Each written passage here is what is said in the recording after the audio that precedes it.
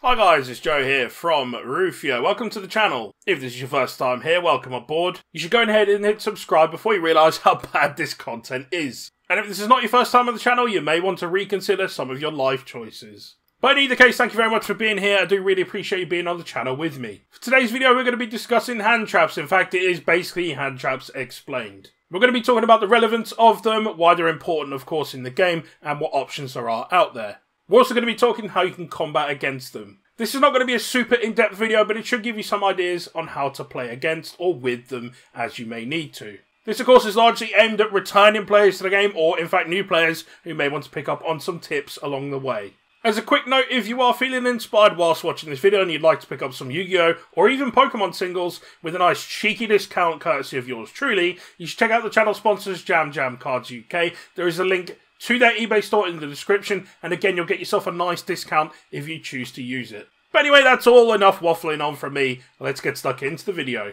Hand traps is a term made up by Yu-Gi-Oh players. And making up terms is something that Yu-Gi-Oh judges absolutely love, to describe monster effects that activate from the hand in response to the opponent's actions. There are also actual trap cards that activate from hand in a similar fashion, and this kind of umbrella term somewhat covers them as well. For the most part, hand traps have power-crept, traditional trap cards that we know and love. The reason for this is simply because they're quicker. And by this we mean they don't take an entire turn to set up like traditional trap cards would. Hand traps are an incredibly important part of the modern game. And if you're someone who's looking to get into the game or a returning player, you'll absolutely need to understand what options are available to you. And with this in mind, I've been an absolutely top chap and gone ahead and made a list of the most important ones you could possibly need to know about. It's worth noting that hand traps have been around since the game's inception. However, they primarily started popping up in and around the GX era, so many of these may actually already be familiar to you. The list, however, is not exhaustive, so do bear that in mind. Some old school options for hand traps could be the likes of DD Crow, Gauze the Emissary of Darkness, Karibo, and Honest. Now, by today's standards, the majority of these are kinda useless, with the exception of probably DD Crow. But this is a really good way for us to evaluate where they started off and where they are now. There's also the fact that Gauze left some of us with Vietnam-style flashbacks every time we think about attacking directly. So whilst the card may not be particularly prevalent now, it is something you should definitely have in the back of your mind, whether you like it or not. We also have the Ghost Girls. Again, another term that Yu-Gi-Oh players just made up. We've got Ash Blossom and Joyous Spring, Ghost Belle and Haunted Mansion, Ghost Ogre and Snow Rabbit, Ghost Reaper and Winter Cherries, Ghost Sister and Spooky Dogwood, and Ghost Mourner and Moonlit Chill. These are all mostly zombie type, level 3 tuners that can activate from the hand and have some really cool effects. These are going to be the ones that you most commonly see in and around the game as of when you play, particularly Ash Blossom and Joyous Spring, which is pretty much a staple in every single format. However, the rest of these kind of see play depending on how the format shapes up. But on the whole, you really want to have these in your collection. Then we also have the trap hand traps. Infinite Impermanence is a perfect example of this, one that can just activate from hand, or of course you can set it on the field like a regular trap card and use it that way. We've got Red Reboot, which is currently limited on the TCG Limited and Forbidden list at the time of recording the video, an incredibly powerful card that just switches off all trap cards for your opponent. And then we have Evenly Matched, a card that people wanted banned for absolutely ages, mostly because they were too poor to own copies of it themselves. Seriously though, this card was absolutely broken and really could have been hit easily on the list.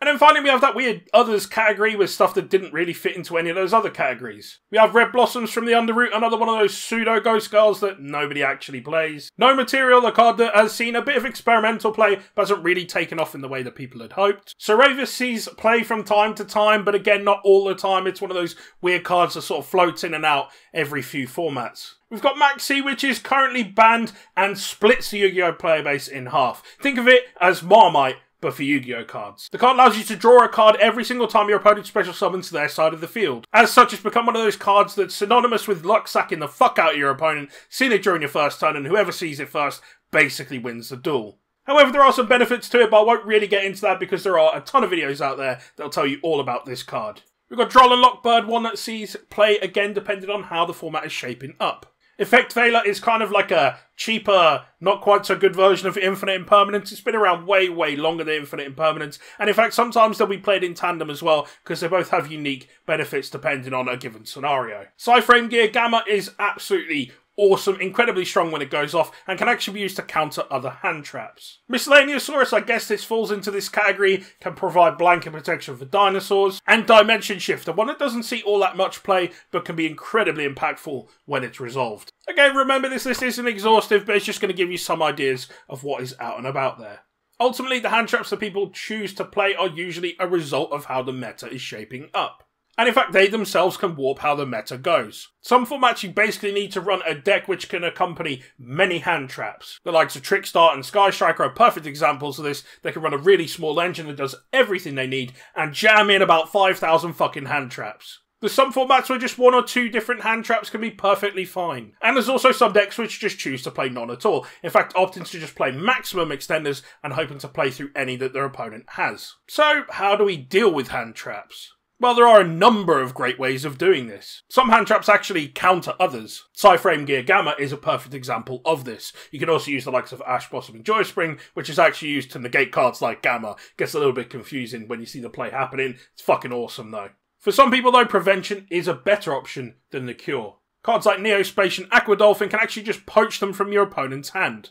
You've got cards like Macrocosmos, which can actually switch off many hand traps from even working, because the requirement is that they get sent to the graveyard. There's also cards such as Call by the Grave, which can be used on an offensive or defensive manner as a way of switching off your opponent's hand traps. Unfortunately, the card is limited to 1 at the moment, and many people will choose to play hand traps that can't really be hit by it, but for a large part of the game this can be incredibly helpful. There's also cards such as Triple Tactics Talent, quite pricey at the moment, but if you can get your hands on it, it's very good. This is a card that actually allows your opponent to go through with their effect and then punishes them for doing so. In fact, Triple Tactics Talent actually basically gives you access to 3 banned cards in the current game. Pot of Greed, Forceful Sentry, and Change of Heart.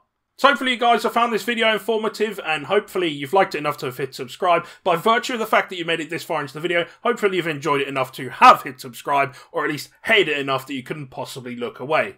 As a quick note, this isn't the only kind of content that we do on the channel. If there is something that you'd like to see and you haven't seen it on here so far, definitely reach out and let me know. I'm easy enough to find on social media, and I do read as many of the comments as I possibly can. We do regularly do how to play videos, deck profiles, combo tutorials, and all of that good stuff that you could possibly want.